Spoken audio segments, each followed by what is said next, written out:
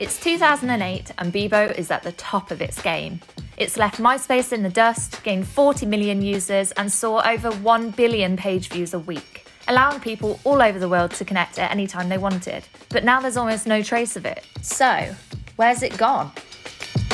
Bebo was launched in January 2005 by husband and wife team Michael and Sochi Birch at home in San Francisco. It quickly became the most widely used social networking website in the UK and Ireland, with almost 12 million unique users. This popularity and success got noticed, and so the company was bought by AOL in March 2008 for $850 million. But soon, users started dropping off and moving elsewhere. And where was that? Oh, just a little thing called Facebook. Here's where it gets messy. AOL decided to basically leave Bebo for dead and eventually sold it to Criterion Capital Partners for reportedly less than $10 million.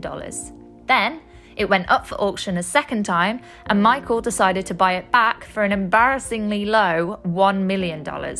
On 7th August 2013, a video featuring Michael announcing his plan for the new Bebo. It was placed on the site's homepage and said that it would temporarily be taken down whilst it was being worked on. Then users got a message saying that all user content had been deleted.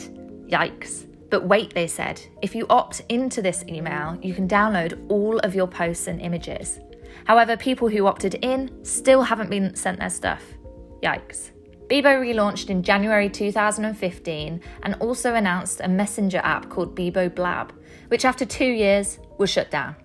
By April 2018, Bebo was offering a streaming service for esports players, but again, that closed in October 2018. Bebo was finally bought in 2019 by Twitch, who are owned by Amazon, for $25 million, beating out Discord and, funnily enough, Facebook. On January 29, 2021, users got a message with an announcement.